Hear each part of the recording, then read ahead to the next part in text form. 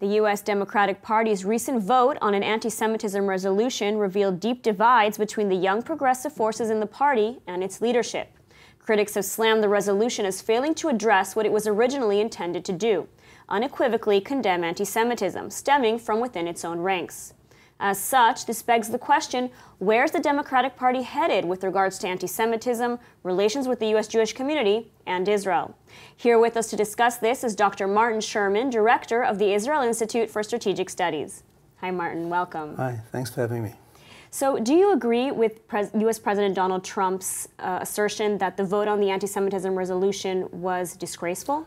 Well, I certainly think it's troubling because it's indicative of an ongoing trend which started in Europe and now seems to be moving over to the United States, where people who allegedly profess to liberal values find it more and more acceptable to attack the only democracy in the Middle East, the only Jewish state, and by association, the Jewish communities who are affiliated with them or affiliate themselves with Israel.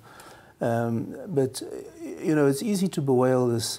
The question is, you know, what can Israel do instead of just complaining?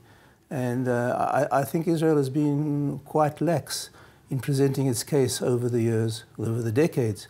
It's allotted ridiculously small amounts of resources to presenting its case. Just to give you a sense of scale, if Israel were to allot 1% of state budget to public diplomacy, to presenting its case in the West to young people on campuses across Europe and across the US, that would be $1 billion. With $1 billion, you can change a lot of minds and win a lot of hearts.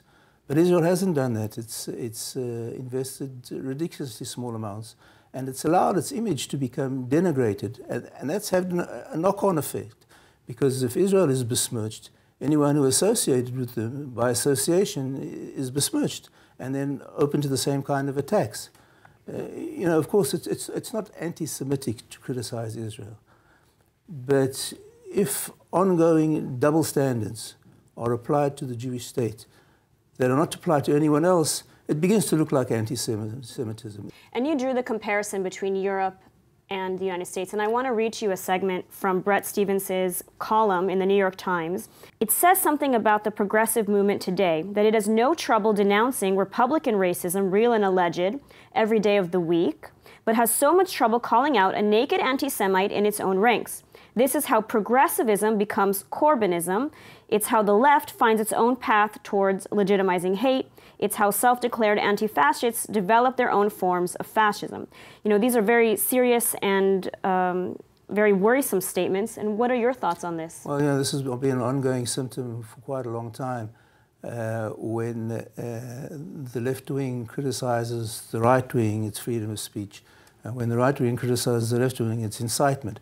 But this, again, is something that the right wing or the left and Israel itself has allowed to grow and spread. It hasn't put its case forcefully enough. And, you know, when you think of it, these progressive so-called left-leaning movements and left-leaning individuals, it seems almost paradoxical that they would support the Palestinians rather than Israel, because Israel in many ways is so much closer to their values, the values that they're supposed to cherish, than the Palestinians. The Palestinians are basically the antithesis of everything they're supposed to stand for.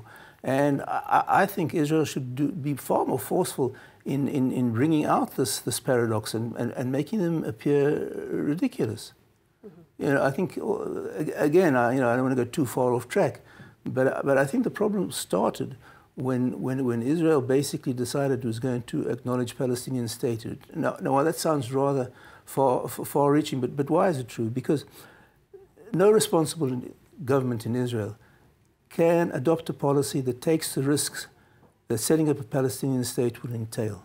And so once you've embraced Palestinian statehood declaratively, you have a public stated opinion which you can't match with deeds. And so you have this disparity between your declarations and your policy. And so you look disingenuous and deceitful. And I think if you go back, you'll find that is the source of the anti-Israel sentiment that the left wing and the progressives have locked on.